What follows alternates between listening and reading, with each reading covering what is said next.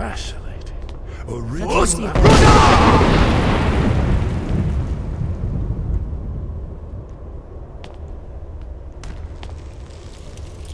Amazing. You can see how the Akaviri craftsmen were beginning to embrace the more flowing Nordic style. We're here for Alduin's Wall, right, Esbern? Yes, of course. We'll have more time to look around later, I suppose. Let's see what's up ahead.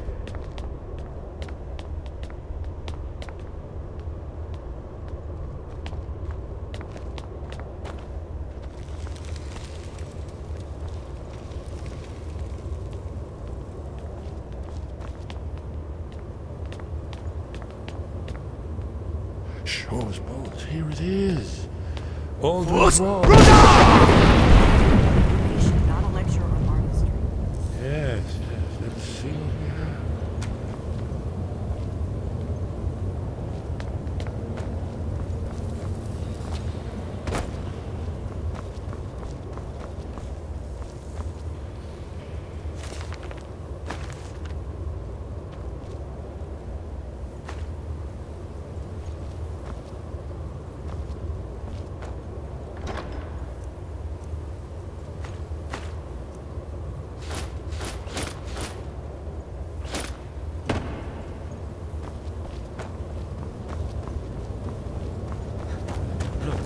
Here is our panel. This panel goes back to the beginning of time, when Alduin and the dragon cult. Isn't it amazing?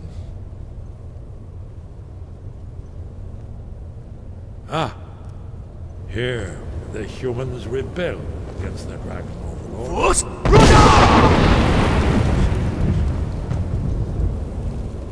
What is it? See, here is fallen from the sky. The Nord tongues, masters of the voice, are arrayed against him. So does it show how they defeated him? Isn't that why we're here? Ah, patience, my son. The Akaviri were not a straightforward people. Everything is couched in allegory and mythic symbolism. Yes. This here, coming from the mouths of the Nord heroes. This is the Akaviri symbol for shout, but there's no way to know what shout is meant. You mean they used a shout to defeat Alduin? You're sure? Remember, this is where they recorded all they knew of Alduin and his return. Have you ever heard of such a thing? A shout. I was afraid. I guess there's nothing. I hope to avoid involving them in this, but we have no other choice. Right. Good thing they've already let you into their little cult. We'll look around Skyhaven Temple and see what else the old blade Talos guard you. Do you need Look something? here, in the third panel. The prophecy